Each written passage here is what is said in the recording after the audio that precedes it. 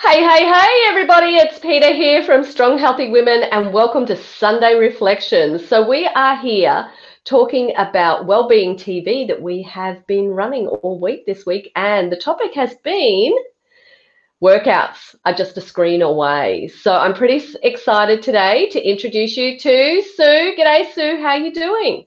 I'm good, thank you. Hello, everyone. And Sally Ann. Hey, Sal, how you going today? Good, thank you. Morning, Sue and Peter. How are you both? Good. Oh, very good. Very, very good. Very good for a Sunday. Do you know, it's been an interesting week this week because we were talking about working out in a virtual studio, so just having that workout on the screen, like we are today. We're here on the screen chatting with you. And we talked about the emotional aspect of it, the physical aspect of it. I gave everybody a sneak peek into the bedroom that got turned into a studio in my house. And we talked about like the space that you might need in order to work out at home as well too, because sometimes we think we need a lot of space. So why don't we start with you, Sue, because you actually started working out with us online over 12 months ago before you actually got all your certifications in fitness and became a trainer with us. So why don't you tell us about where you work out and how much space you use and how that works for you? Okay. Well, first of all, that myth about needing a whole gym-size room. I remember I had a PT once, and we were going away. I think we were going on a cruise, and she said, "Well, you can still do it in your cabin." And I said, "Well, you can't swing a cat there." And she said, "Well, no, I can give you I can give you a workout that you can do in the cabin on the ship." And from then on, I realised that, you don't need much space. You need your mat, really. So for me, I have a second bedroom that is a bit of a junk room, really. So I just, when I was working out, first of all, I was just not working out in the virtual studio, but I was one of the onliners, and I just put my little phone on with your video, go into that bedroom. I have my mat and my weights or whatever else I needed, and there was my workout. Or I can do it in the lounge room if I want to put it on the big screen TV, which is what I do these days. But yeah, you don't need much space at all. Just the size of the mat, and that's the good thing too, because a lot of people think, oh, I've got to do a home gym and all of that. You don't. And with the exercises that I was doing with you, I needed my weights. I needed maybe a resistance band sometimes and a mat, and that was it. So that's what I loved about it, not encroaching or having to move all the furniture out of the way and all that sort of thing. You could just, well, in the second bedroom, you can just leave the mat there if you're not using it. But so that's how I worked out. And even now in the virtual studio where I'm taking the classes, it's in the lounge area because I put it on the big screen TV so I can see everyone. But again, it's only a very small section. I don't have to move anything around. So that's what I love about it. Yeah. Yeah. So you got any comments about that? I'm the same. I've got, just a little area at the end of my office because my office is rectangle. So I've got an area at the end of my office, and as Sue was saying, you don't need a lot of room. You need to be able to step one step sideways, one step back, one step forward, and you're good to go. And the other thing is, like Sue mentioned, having to have weights. And of course, we use weights because we are all about strength training and flexibility training. But even so, if you don't have weights available, you can still find that resistance in another format. So, for example, you could go to your pantry. There's lots of things you can use in the pantry. And in the first instance, we actually saw ladies doing that, with their bottles, their milk bottles that have been emptied, they'd filled them up with sand. We saw ladies using backpacks, because that was one of the suggestions, was to put, a bit of gear into the backpack, and you could either wear it on your back or you could hold it by the handle at the front when we were doing like goblet squats and things like that. So yes, you can just simply use equipment that you actually have in the household. The other thing is, you don't need to work out inside your house. You can work out outside your house. So if you prefer to be outdoors, and I know that originally that's how I started outdoors, and what I found was the mosquitoes were just horrendous. They were attacking me that whole time. So that soon became a faded memory. So I moved indoors so as not to get bitten. Yeah, the other thing too is we live in Queensland, hot and humid summers. So, as much as I do enjoy working outside as well, but it just gets too hot. So you can be indoors and put the air conditioning on, and, you're in comfort there. Yes, yeah, totally. The other aspect of it is motivation. And of course, you both know, and for anybody who's listened before, they will have heard me say this: motivation is the magical, mystical unicorn. It's something that comes and goes for all of us. And I think if you don't have the motivation to work out online, you probably don't have the motivation to work out face-to-face either. So it is just one of those things. So I don't like to say that it's an excuse, but it is a blockage that a lot of us use to not work out. It is that I am not motivated. Well, and that's where we start to think about, well, why is this important to you? So if you really want to change up your health and fitness, what is important to you? So what is currently taking up more time than what you have right now to spend even just 5 minutes doing a workout? Do you want to talk to that a little bit, Sal? I was just thinking about the whole I prefer working out face to face and those sort of things, but with the way the situation has changed at the moment, and I'm thinking, just jump in your car, drive around the block, drive back home, and pretend you're going to the gym. Good one, Sal. Love it. Get you in your car, you're tricking your mind. I'm going to the gym, and rock up at home into your studio and do your workout. Yeah, I think it may be more than that, though. It's not just the I'm getting in my car and going somewhere. I think it's the fact that you've actually got a person next to you. But you still have a person next to you in the virtual studio as well too. So they just don't happen to be in your same physical space. That's all. No. And that's one of the big bonuses. Is that because you're not in that physical space, you still have that person beside you, but there's not a lot of chatting happening during your workout in a virtual studio, because you're focused on what you're doing. You're not having those distractions, which is wonderful. I think from me, as you know, I started as an onliner, which was good because you give us all the information and then we take it away and we do it ourselves. But I also found that some days I probably didn't push myself as hard as what I should have, and I'd probably go, oh yeah, I've done 5 sets or whatever, but not really feel that I've given it my all. And we all get that way, and life gets in the way. But I think for me, transferring over to the virtual studio, even before I started, being an instructor, I transferred over to that, and I still do that with you. If I'm not taking the class, I'm doing it with everyone, because that's my workout, and I'm just enjoying the connection with everyone, and actually that it's at a set time, because I know that I've got 3 different options of time on 3 days a week, and I just put that aside, and I know, well, I'm going to my class, and I just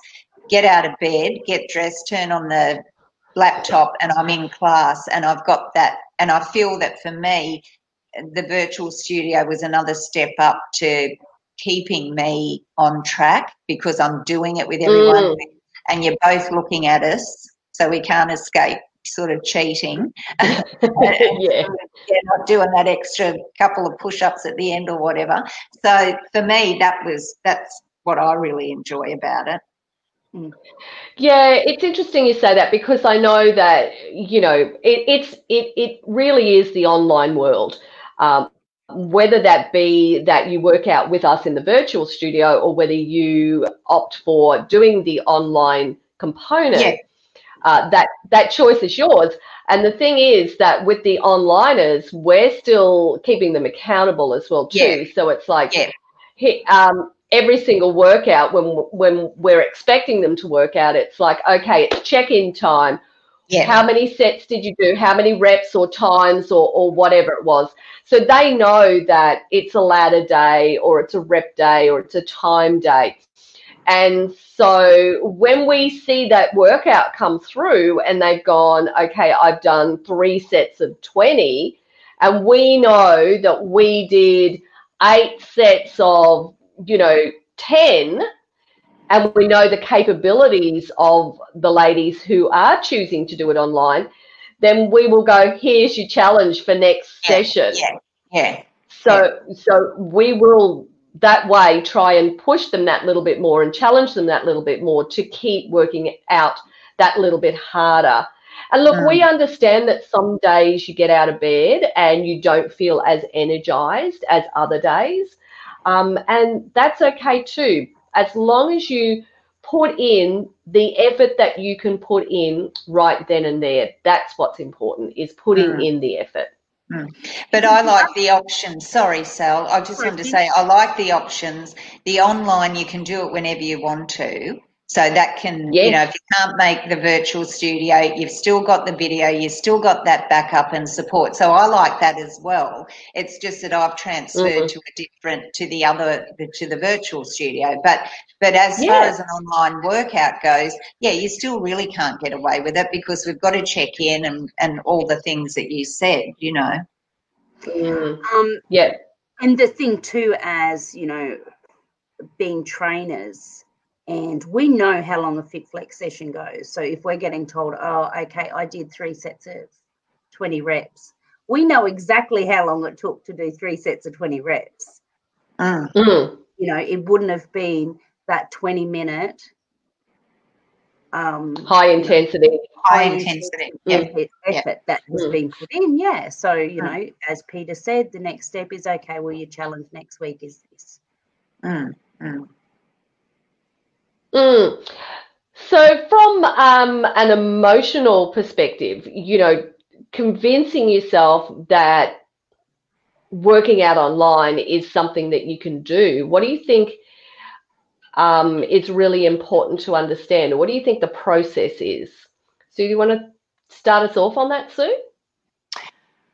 Well, I think it's having an open mind and being accepting that it's a different way. And then, I mean, we've all had to go through this with COVID, you know, where we couldn't really go out or do anything. So it's becoming familiar with the technology, because it's not really rocket science, but it could look like that if you don't know how to use it. But once you've got that, I think it's just overcoming that fear of, am I really going to get a workout or whatever? But for me, once I've got it all up and going, I feel like I'm there. You know, I feel that I'm in the and I'm talking virtual studio here, but I feel like I'm actually in the class. So for me, I don't really have that difficulty of thinking that I'm not communicating with other people or that sort of thing. But I think the main stumbling block would be not understanding the technology. But once you get into that, it's the same as if you went to a gym or wherever. And the same for online. You provide the video, so you could just put that up on the screen and just working out to that, and it's keeping you going. You've got your voice there saying, come on, this is what you're doing. So, you know, for me, I think it's just trying to understand what the setup is. And once you've got it all set up, it's set and forget, really. You just click the button and you're there. Well, one of the things that we actually noticed was that when we first introduced the virtual studio back in March, that everybody was coming on, 20 minutes to half an hour earlier. Now it's like, running in at the last minute to about 5-7 minutes out type of thing. So they've all got used to, where do I have to put my camera? Where do I need to stand? So everybody's got used to that setup. So they're doing it a lot quicker now. So it's actually even taking up less time than it used to take in the past. So if you think about it, then what's actually happening? Oh, well, I've got a distraction at my window too, because Paul's riding around with one grandson on the motorbike, and they're yelling out at me. So sorry about that, everyone. So what was I saying there? About the setting up of the time, like taking less time. Yeah, the time factor, and that is actually a big benefit to actually working out at home, is that you actually are saving time, because as you alluded to, so you would probably have to get in the car and drive somewhere to go to a workout, whereas now it's like roll out of bed or get home from work and you're straight into your workout. So time is a big factor. And I know for many of us, we say that I'm such a busy person, I don't have the time. But the reality is that when it's in an online environment, you actually can find the time. And as I keep coming back to, 5 minutes, 10 minutes is all it takes. It is just taking that first step forward is what's important. You got anything to add on that stuff? I think sometimes our blockages with, am I going to look stupid? It's a virtual studio, so the focus is going to be me because I'm on a big screen and everyone's going to be looking at me. When in reality, some of our classes, yes, we are having, 15, 20 women in there in our virtual studio. But the focus is on the trainer, and you are still not getting lost amongst those women, because you then have that second trainer watching everybody very closely. So, if you have that fear, well, what if I don't know how to do an exercise? What if this is going to happen? What if that is going to happen? You've got that second trainer that's going to talk you through what's going to happen. Yeah, that is actually a good point as well too.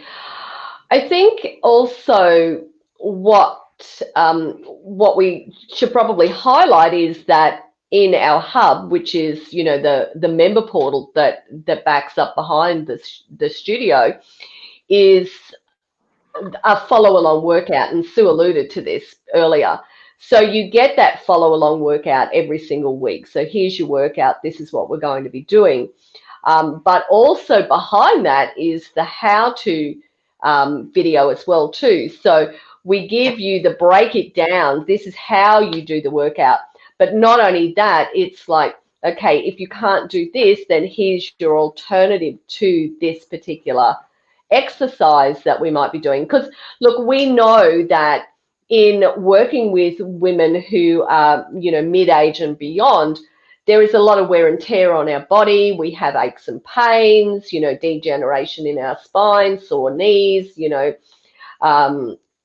cartilage wear down, all of those types of things. So we know that we're going to encounter somebody who can't do something. So we preempt that and go, well, here's the variation for that, and this is how you go about doing it. And the other thing I think is, if you were going to a group class, a lot of times you just have to pick it up as you go along. Whereas with that video at the beginning of the week, or we get it on a Friday, I think, you've got time to have a look at it and have a look at the how-tos, have a look at the alternatives, and then that way you can really get the most out of your session, because you're not sort of, what you're doing, rather than trying to be 6 steps behind the instructor who's going along and not really stopping to see who's keeping up. So that's what I think is a good part as well. Yes, and a lot of the clients, you know, when you come into the studio on a Monday, a lot of the clients, because they've already have been into the portal, seen what the workout is, seen what the alternatives are, you know, we find that they just, if they need that alternative, that's what they're doing, you know. Yeah. There's no, they don't have to be reminded, okay, Sue, well, we know you have this issue, so this is your alternative, because you've watched that video and that how to and the alternatives, you'll go, right, this exercise is next, so this is what I need to be doing. Yep. Yeah, the other thing that I actually just thought of, I just scribbled it down so I didn't forget, was that we also have the exercise guide in the hub as well too. So for those people who like to physically read, and that's the important thing here, is that we're catering for different learning styles. Now, I think this can also be a challenge when you're going from a face-to-face environment to a virtual studio or an online workout, because you're used to someone coming up and, you know, physically correcting you, whereas now you really do need to engage your listening skills a lot more as to what is being said. And so I know from a face-to-face environment, what would happen was someone would look at the person in front of them. You know, you'd see the one person change and then everybody else had changed behind them. So they were using that person as the follow along. And so what is happening there is, if we're not using our listening skills, then we're not committed and engaged to it. And we're not engaging the cognitive aspect of that workout as well too. So I personally think that the cognitive relationship to the workout has improved greatly, because we are having to concentrate more. And so, and that, as I said, that can be a stumbling block for everybody as well, or for some people, in the fact that they do need to concentrate, they do need to listen more. And I know this week so we do a challenge every week, and I know that our challenge this week is, here's how to improve a particular exercise, but here's how to cognitively improve it as well too. So we might have them doing a step out, but they're alternating different ways with their arms. So they're really physically and mentally engaging in the workout as well. And I think that's why we've seen like a 25% increase in people's strength. Oh, totally. Because, you know, they don't have those distractions. They are involved in their workouts. You know, sometimes if you're in that face-to-face, you're not involved in your workout, because you can just use your eyes, as you said, and, you know, watch the person in front of you to guide you along, you know, so you're missing out on 3, 4, 5 reps. If we're doing a timed workout, you know, instead of doing 30 seconds of work, you're doing 15 seconds of work. So I think that's, you know, in the virtual studio, you know, the increase in the strength has been incredible. But the other thing too is what Peter alluded to with that mind-body collection. You could be watching the person in front and they're doing it the exercise incorrectly, which of course then they, you know, there's the risk of injury. Whereas if you've looked at the information that we're given before the start and whilst we're going through the session, you know, the trainers are pointing out the correct form and that sort of thing, you're really learning to connect your mind and body, and as you say, Sally, be more present in your workout rather than sort of looking at what everyone else is doing. You're actually getting more of a benefit because you've learned how to do it properly, and you're executing it properly, and of course then that's going to be better for your body. Yeah, look, I think safety particularly could be a concern for people as well too, because they're not in that physical space with someone. But, you know, as you said there, we have 2 sets of eyes on you before a training session. We know whether you're living alone, and if something should happen, you know, what we can do from our perspective. We've asked their ladies to make sure that they've got their, you know, first aid kits available, all those types of things. So we are thinking about the fact that you are at home and you are working out, and in some cases you are alone as well too. So and that could be scary for someone to think, well, you know, if I was to get injured, what is going to happen? Like, what will be the process? And I know from our perspective, we have that covered off. We have those guidelines that we follow through. And going back to, you know, at the beginning when we were talking about the, you know, that space that you need, you know, for your workout. I know one of the things that, you know, was covered off was safety in the space that you work out, you know, making sure that there's no trip hazards, or, you know, that, you know, the fan's too low, and that, you know, that you've got enough airflow. So it's not just a matter of, you know, just putting in your virtual studio and going. I know there's been times there when we've, you know, said to the ladies, just move your weights out the way, because we can see that something may happen. They may trip over them.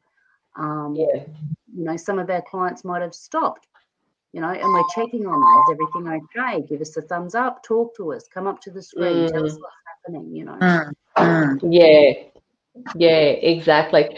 The other thing is, and this is a big thing right now, is the germs. I mean, you only have to have a look at what's going on in our own country. We're here in Australia, and overseas. You know, the spread of this pandemic is, you know, going upwards, and it's continually doing that. And you know, for us to actually physically feel safe and know that we're in an environment where it's clean and we have control over that when we're actually working out at home. So, and that's not to say that going to a gym is not physically safe, and that it's not clean, because I know that, you know, they're doing everything that they can do in those physical spaces to keep it clean, but they're also reliant on other people. And we know that humans are human and that they will, you know, shortcut things. I mean, gee, I'm the wonder when it comes to cooking. If it says I've got to use 3 pots, I'm going to use 1 and I'm going to find a shortcut. So, you know, that human nature comes in where we go, oh, okay, well, just a little hit and a miss, you know, clean will do. But the reality is the little hit and the miss is not going to do right now. We have to do the whole cleaning thing. So germs is another factor that can. The thing too is, you know, Go on. When you're in that physical space, you know, can you really trust people to be responsible? You know, if they're not well, are they okay? Well, I'm not going to go to that physical space of a gym. And, you know, from what you see out in the world, you know, people can't be trusted to be doing the right thing.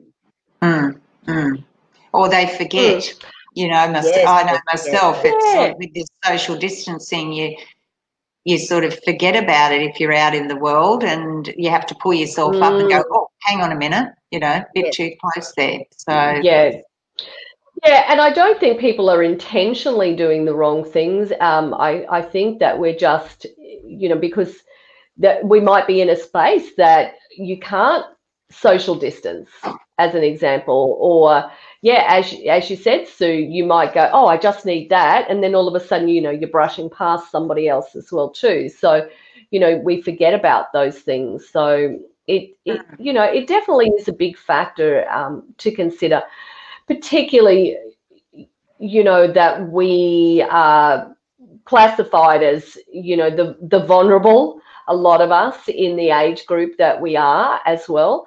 And so that safety aspect is very, very important. It's really, really important to us at Strong Healthy Women. So and it should be first and foremost.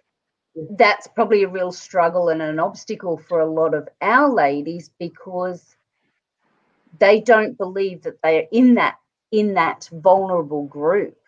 No. You know, I know myself for my mum. I look at my mum and she's 74. You know, but you know, in her head and in her body, as in being physically capable of doing stuff, you know, she's like 60. You know, I know that's still that vulnerable age group, but I'm not looking at her and going, oh my goodness, mum, you shouldn't be out doing this. It's like, oh, while you're out, can you get me? You know, and it shouldn't be like that because she's in that vulnerable age group. And even she says, you know, I'm not old. I shouldn't be in that group. But her birth certificate says something different. Yeah. Yeah, exactly right. So, yeah, there's been a lot of stuff there we've covered off, ladies, but I think the most important thing is that, you know, there is fors and against with anything that you're going to come up with in regards to, you know, whether you work out in a face-to-face environment or whether you work out in the online environment. But what we know about the online environment is that we are seeing greater results because people are focused on themselves. We know that they are saving time. They're not as anxious sitting in traffic, traveling to workouts as well too. We know that they are still physically able to connect with people as well too, because, you know, in the studio we have the breakout rooms so that they can, you know, have a chat with different people before they get into their workout if they choose. And the other thing about it is that you can always invite one of your friends over to work out with you, and you can actually do it with them in your physical space as well. So there are always options in regards to still connecting with other people as well. So, and I think that's important. So now, did we just lose me? No, you're still there. No, I'm still here. Okay, good. Okay, no. I just saw something go on my screen and I went, okay, I think I've just been lost. But no, I'm not lost. So ladies, we have put a link up for you today to check out our FitFlex virtual studio, and we would love for you to invite you in for a free workout with us. So if you would like to do that, all you need to do is just message us today below this post, and we will send you the link to come in. We'll find out which session you want to come in. We'll send you a little bit of a health forms because we want to know a little bit about you before you start joining us. And we can get you started, and you can actually get to experience FitFlex online before you make any type of commitment to actually changing to that online world as well too. So thanks for joining me today, Sal and Sue. A pleasure as always. Thank you for having us. Thank you. You're very welcome. Everybody. Yes, happy Sunday, everybody, and thanks for joining us today. And we will be back on Monday for our Talking Wellbeing TV, and we are talking about the Muskelteers. So a little play on words there from the Musketeers. The three Muskelteers, yes, that's the ones.